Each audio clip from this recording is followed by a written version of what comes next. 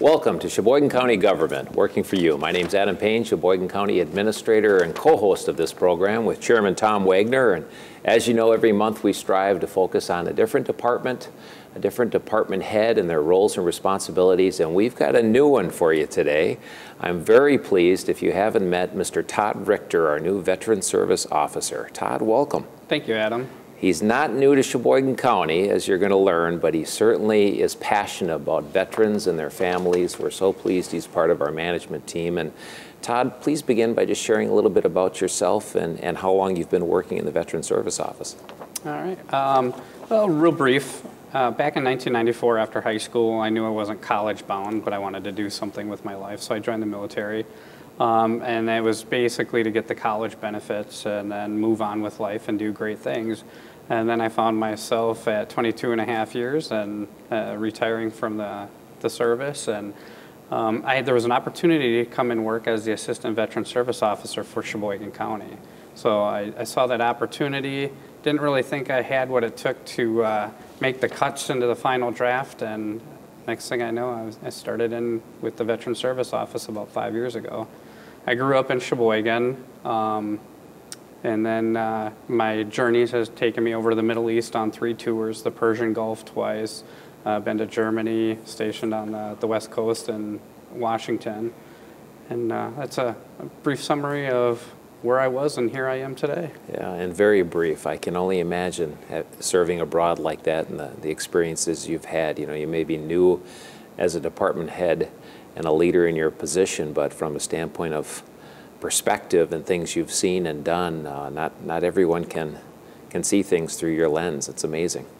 It is. It's I've had a lot of great mentors along the way that really helped me get through and become the person I am and get to where I am. So I was very thankful for all the good leadership that I had and still have up to this point. So Veteran Service Officer, very recently, but you've been in the office now for 5 years? Yes, that is correct. And what's the mission of the Veteran Service Office? Serving those who served. And could you touch on, the primary roles and responsibilities or some of the programs that you help administer? We work on multiple layers of government. So the big ones we work with the federal government would be the mortuary affairs side, the compensation and pension side, and then the healthcare side. And then at the state level, we do health benefits as well.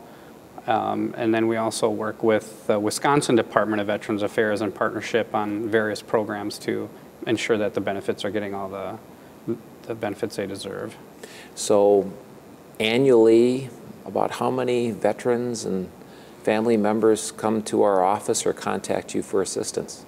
Last year we had just over 1,600 veterans come in for appointments and walk-ins, and that varies month to month and day to day.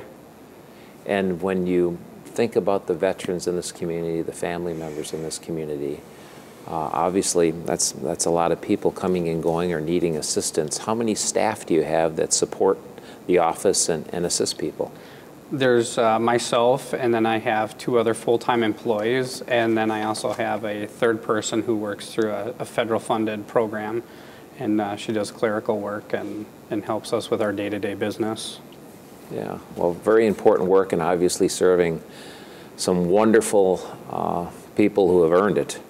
And I know Charlene Cobb, some of our viewers might recall Charlene Cobb, our former Veteran Service Officer. She as well was very passionate about helping veterans and their families. And I may be hitting you with a question you don't have the exact figure on, but about how many veterans do we have living in Sheboygan County? The last census that was taken, we're just shy of 7,000 veterans in the county. So 7,000 veterans, and then of course their spouses or family members. So serving quite a few people in the community. We usually say, when people ask that question, it's usually anywhere from 14 to 21,000 people that we're helping in the county, because generally with every veteran there is a spouse and at least one child. So we do cover that gamut. And are you finding the veteran population is going up, or is it going down? According to the statistics that are out there, it ebbs and flows. Right now we're in a small recession. Back when I started in the office, we were right around 9,000 veterans. But a lot of the downsizing is due to our World War II and Korean veterans passing away. Mm-hmm. Yeah, and so important that people talk to those individuals and get some insight before it's too late. So the mission, serving those who served. When we established our county mission statement maybe 20 years ago, and every department, put together a mission statement, and we had a lot of input from county board supervisors and others, and I always thought the Veterans Office mission statement was one of the best. Short, sweet, to the point, and people can remember it. But you touched on it a minute ago, some of the programs and services that you offer, but what are the challenges of serving those who have served and making sure you're reaching out and getting information to them? The way that the federal VA changes how they operate, updating forms, requirements that have to be met in order to be eligible for some programs can be challenging because they're not always up to date with what they want to do. They'll come out and say, we're going to start doing things this way, and then it kind of falls to the wayside. For instance, we have a program that's starting June 6th for veterans, but only the people in Washington, D.C. know about that. They're not releasing any information until June 6th. So then we're going to be behind the 8 ball trying to catch up and figure out what's going on with these programs. It's not always that way, and it's sometimes the way if budgets are passed or not passed.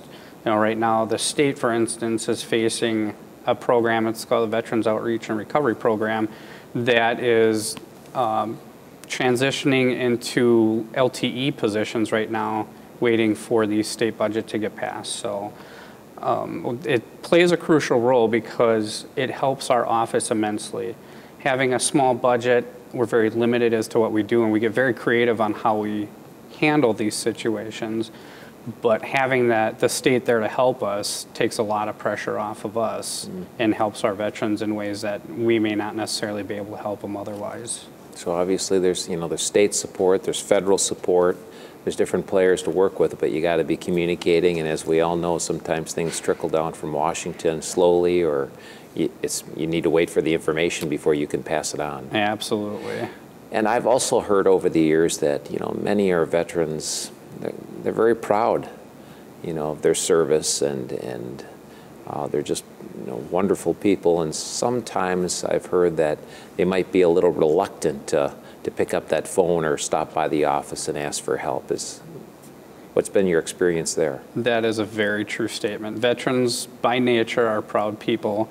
As a veteran, you're trained to help those who need help, and you don't need the help. And it's just kind of ingrained into you that's your mission, is to always move forward, always help those in need. And at the end of the day, when I don't know how or why it came to, but we always have this mentality that there's somebody that needs it more. And it's not true, and I'd like to dispel that, because by not asking for the benefits that they deserved, that they fought for, that they enlisted for, we can't show the federal government, the state government, the county government that we need these programs that are in place, or we need these tools to help us do our job. So we spend a lot of time educating spouses more than the veterans, because the spouses pay particular attention and help us and understand that we need the benefits that are out there. We need these guys to come forward and gals to come forward and get these benefits started, so we can show the need and get the care that is needed for the veterans and their families. So rather than thinking of it as a helping hand, it's almost better to think of it as something they've earned. Absolutely. And in some cases have given the ultimate sacrifice for. Yeah. Final question before I turn it over to Tom. Certainly, as you're well aware, and our Building Services Department is well aware, we had a transition where your office was relocated from the Sheboygan County Courthouse Annex, where it had been for decades, to over to the Aging and Disability Resource Center in Sheboygan Falls. Tell us a little bit about that transition, when the move occurred, and how it's benefiting our veterans.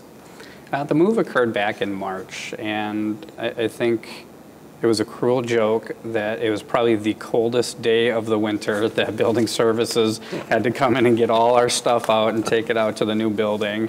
So we were very thankful and appreciative that Building Services and their staff were able to help us with that.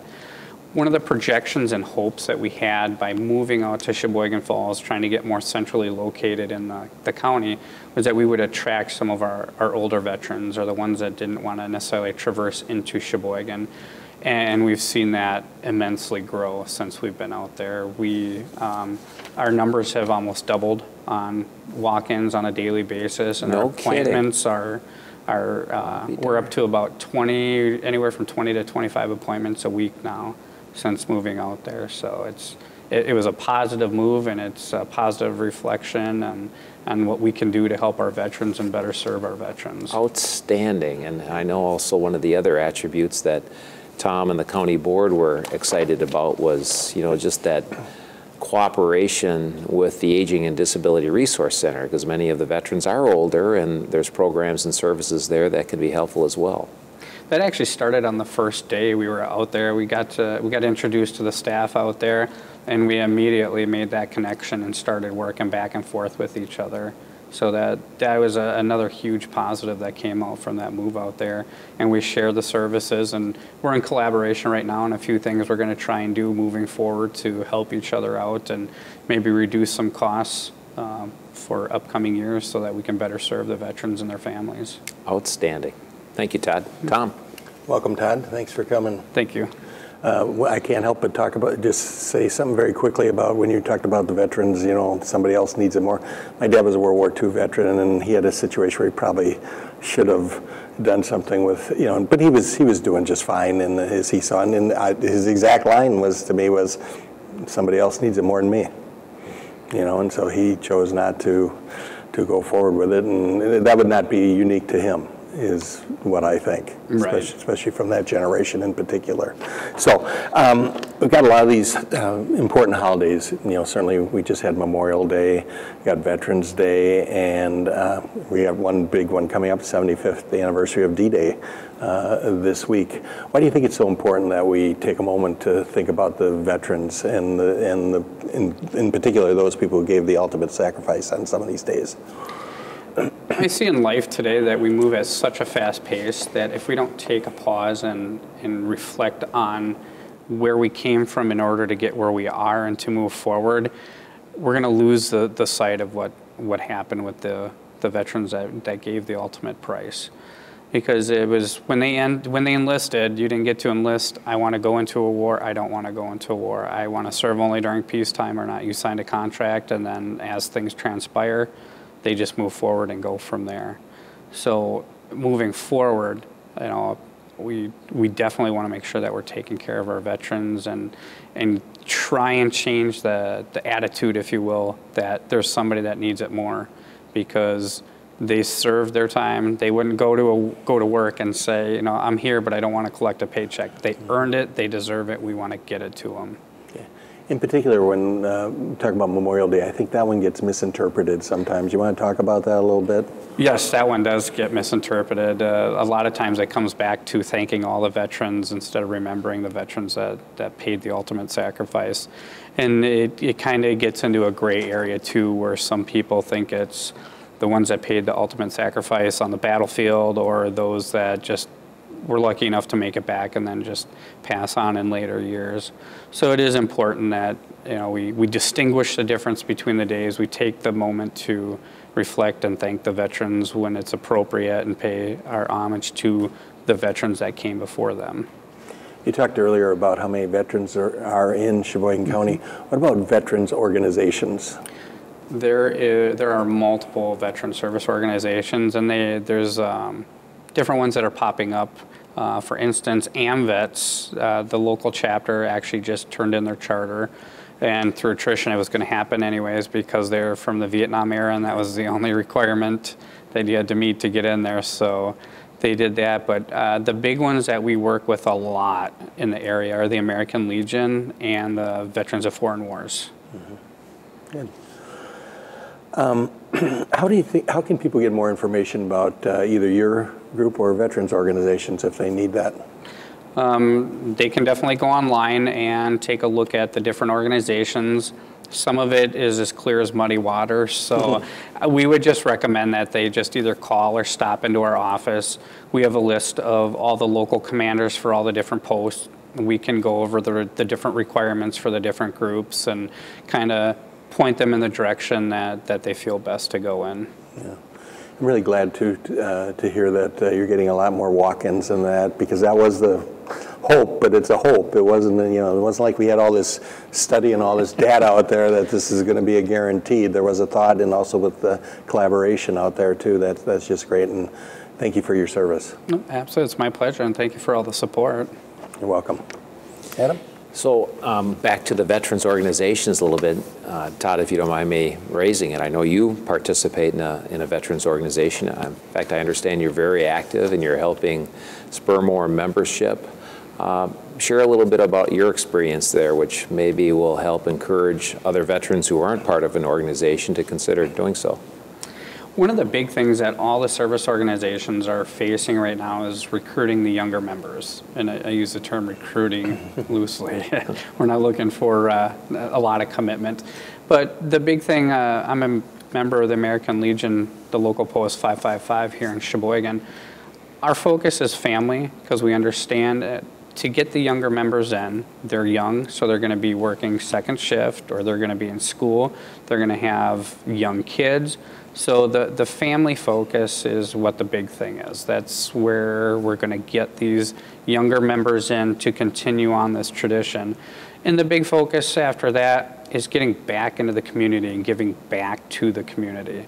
It's because of the community support that we're able to come to work. We're able to help provide services for the veterans and their families and those in need. So community service and family is the big focus. And that's how we're going to move forward in helping grow these organizations. And I think that's common for a lot of service organizations, but I've occasionally gone to the Plymouth post and been asked to be a speaker there, and I've always really enjoyed those evenings. There's a drink or two, and then dinner and fellowship, and then I'll give an update for 10 or 15 minutes. But one of the things I've observed each time is it is an older crowd. It's more of a senior crowd, and there don't appear to be, just as I'm part of Noon Rotary or Winooski Bowman, there don't appear to be a lot of young people joining. And I gotta believe for many of the service organizations, that's a concern if you're not seeing new people coming in and helping and being part of that fellowship. Absolutely. I think some of the problem is, and it's just my thoughts and opinions on it, is that we're still doing things just because we've done them that way. We're not taking that step forward. We're not taking our blinders off and looking forward and saying, okay, we're going to move into the future, but how do we take that step into the future? So, and I think that's starting to break down, and people are starting to understand and realize that we can't do things the way we've done them just for the sake of doing it. Yeah. Well, if you are watching this, or if you know a veteran, I think I've yet to meet anybody who wouldn't like to have more friends and doesn't enjoy fellowship with folks that you can relate to and share stories. And all these veteran organizations, I think, are so valuable. As you know, we have the Legionnaires supporting our Youth Government Day every year, and we get 6-8 of the Legionnaires at least to come out and sponsor high schools from around the county, and they learn about the roles and responsibilities of county government, and also get an appreciation for all the job opportunities at Sheboygan County. So it's a wonderful day, and our Legionnaires deserve so much credit for not only that public service, but as you said, many of the other service projects that they get involved in. So if you aren't involved, or you know someone who potentially could benefit, Todd would be a great person to talk to, because he certainly can provide some insight and maybe even help, well, this is one that might be better suited for you. And of course, with 26 of them, they're located throughout the county. Absolutely. Yep, I would highly encourage anybody who might be thinking about it or maybe hasn't really thought about it, just come down and do a little fact finding. We're not here to recruit, we're not doing high pressure sales, we're just here to inform and educate. Yeah, terrific. Well, back to where we started. You started a little bit about your mission to serve those who served and your roles and responsibilities, the different programs, and you really did give that a nutshell overview, because I know there's a lot of depth, and it's so helpful to have a county veteran service office to explain those federal Veteran Administration Program services. You're one of our smallest departments, yet you have a huge impact on the community. Touch on the economic impact over the years that the Veterans Service Office makes on this community. I know in 2017 through state and federal funding or benefits that we brought in over $30 million to the county. And then in 2018, they just released the statistics not too long ago, and we had jumped up another $5 million. So last year we brought $35 million of compensation and pension benefits and education benefits into our county. It's $35 million coming into this community to support veterans and their families. I mean, that's not an additional 35, that's the growth of these revenue, these services over time, right? Correct. But it makes a real impact. It does, it really does. And moving forward, we strive a little more each day, and I think we're going to see those numbers going up now that we have more access to more of our veterans that are out there. When I started here, Jim Riesenberg was our Veteran Service Officer, and I always had such respect for him, and just a hard-working, passionate person. Of course, Charlene Cobb then came aboard. She was with us for, I think, about 10 years. Yes. And very passionate about veterans. I see that same passion in you, Todd, and your coworkers.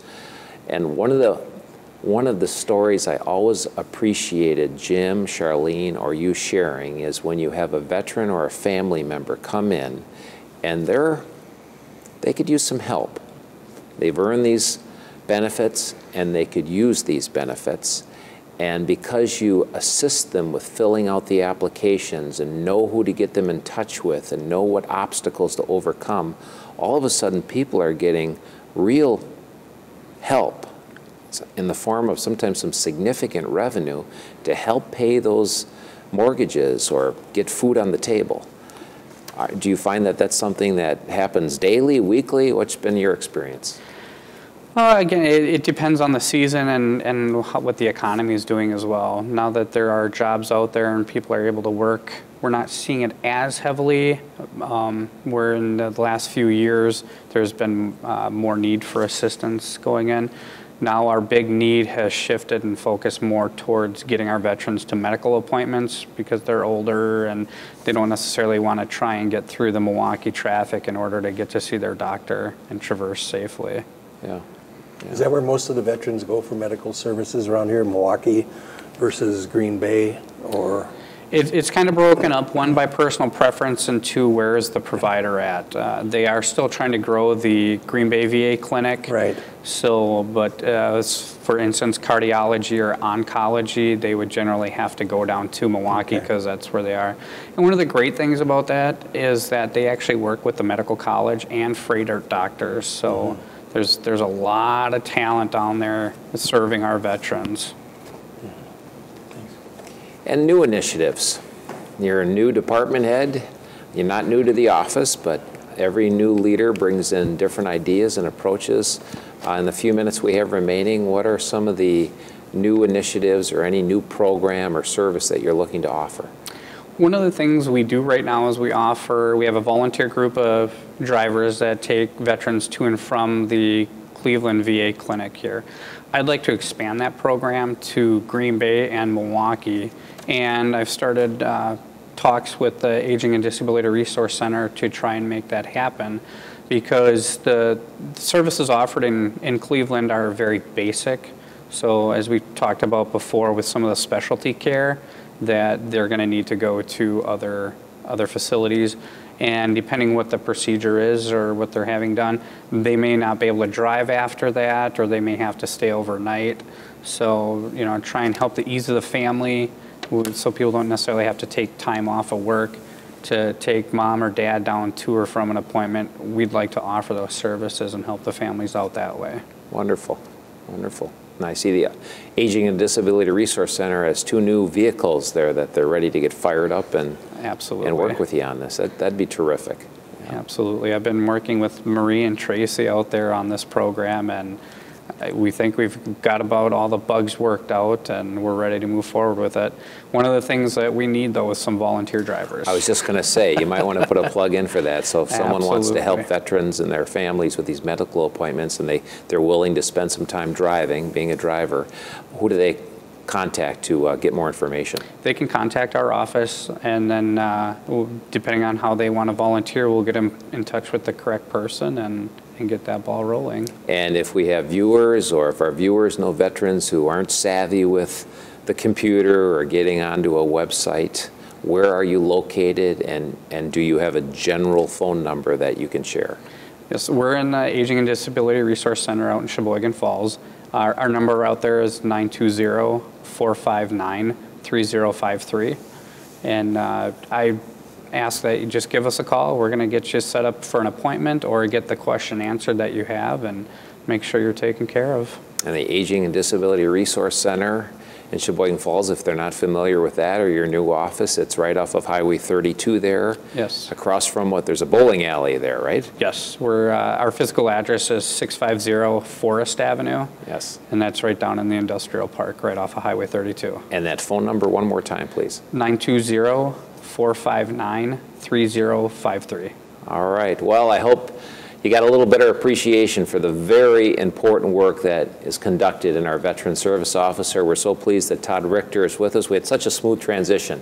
Todd was able to work with Charlene for a number of years and knows these programs like the back of his hand. He's got a wonderful team that he has surrounded himself with, and we really welcome your calls and your interest, and certainly if you have any questions, don't hesitate to contact Todd and his team. Todd, thank you so much for joining us today. Nice overview. Thank you. Thank you, Todd. Thank you. So again, thank you for joining us. And if you have questions, check out that website or contact that number. And until next month, when we have Aaron Brault here, our Planning and Conservation Director, I hope you have a wonderful, safe summer. Be careful out there with all the road construction. I had a friend say to me the other day, we should have gone into the barrel business. Whoever came up with those orange barrels must be doing quite well for him or herself. Absolutely. So be safe out there. Take it easy. Thanks for joining us. On behalf of Tom Wagner, myself, again, thank you. Take care.